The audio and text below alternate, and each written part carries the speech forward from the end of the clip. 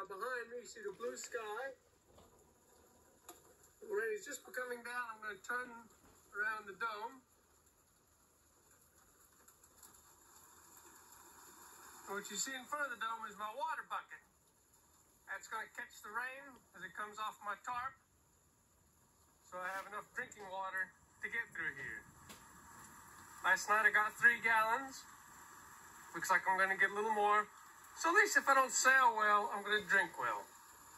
This is Bernie, reading in the doldrums, catching buckets of rain.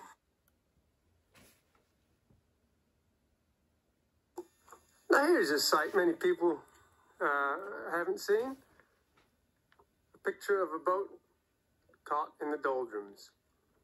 I said earlier, we're out here in the doldrums. The wind has completely died.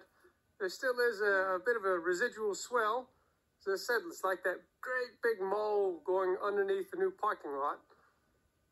And behind us, you can see these big, look like cotton ball clouds. They're not even moving. They're just sitting dead in the air, just stuck. Everything is static. And you'll see seabird is just kind of bobbing around in this swell. There's always a bit of swell out here.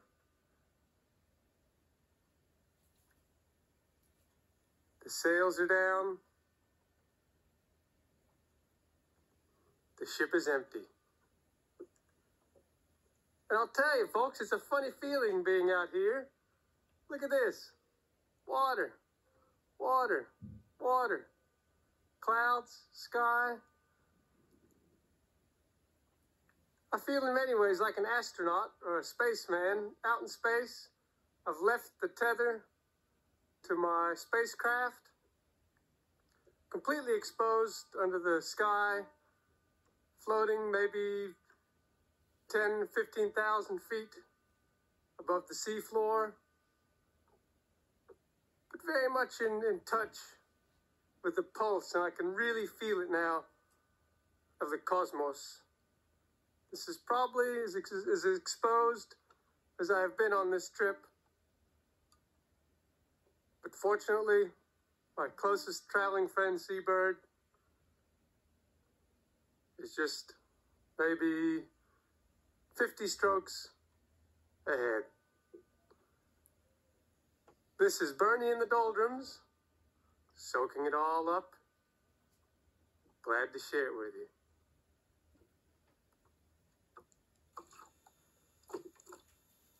Now, just a parting shot, I want to get a bit of my skiff into this.